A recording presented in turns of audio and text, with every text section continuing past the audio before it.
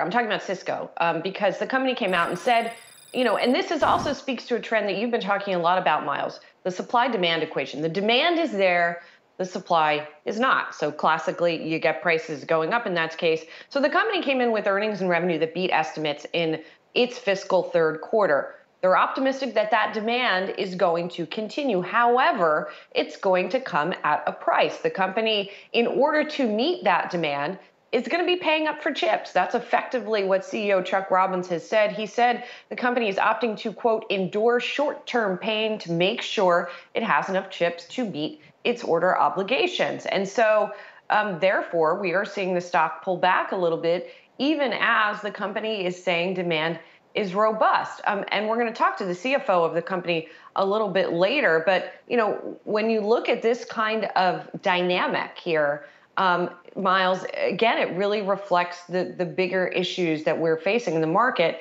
And as always, the question for this, because we're talking about inflation, is how long that dynamic is going to last. Yeah, and Cisco's an interesting company in the context of this rally because they are guiding to top line growth that is better than what the street had been forecasting, but they came in a little short on the earnings side. And, Sozzi, a company at the life cycle that a Cisco is, big legacy company, one of the largest tech companies out there in the world, they don't get to enjoy, our top line is growing a little faster than the market, so we get the benefit of the doubt from investors. I mean, Cisco sits in a different part of the portfolio, and so I think that is why we are seeing the stock under a little bit of pressure with just, again, slightly soft earnings guidance, but, indeed, slightly soft earnings guidance.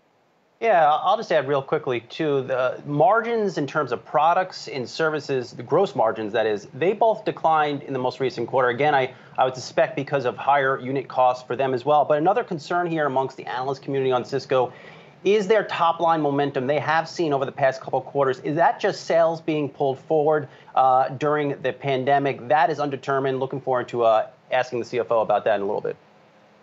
Yes, that should be an interesting conversation.